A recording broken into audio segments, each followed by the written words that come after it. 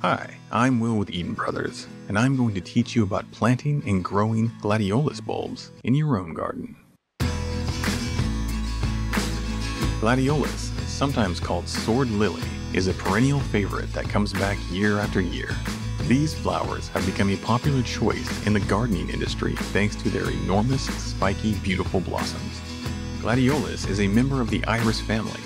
The flowers symbolize remembrance and are said to communicate infatuation and love. They're a terrific addition to any landscape or container garden and will provide stunning visual splendor. As you begin to plant gladiolus bulbs, or corms as they're also known, first gather your supplies.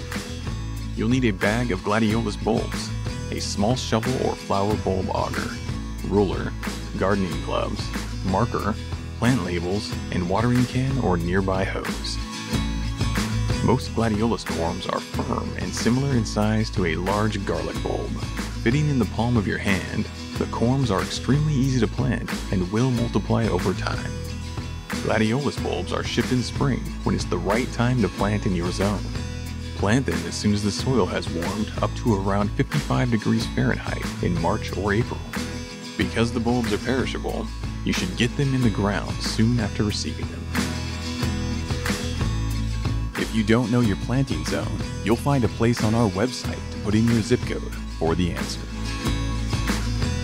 Our site also has a tool for filtering by color and offers numerous mixes designed with various color themes in mind.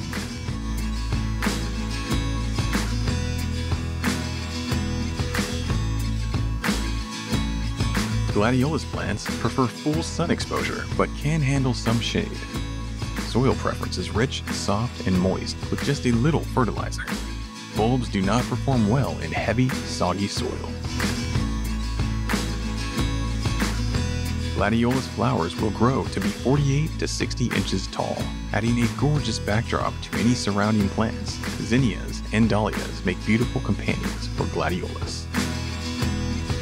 While our demonstration shows planting in the garden, you can also achieve success in containers. Gladiolus corms can be grown in rows or bunches.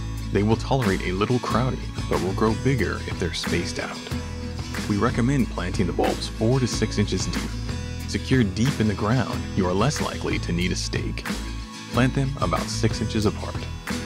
If you're planting in mass, don't plant the bulbs all at once. Stagger their planting for a longer season of blooms.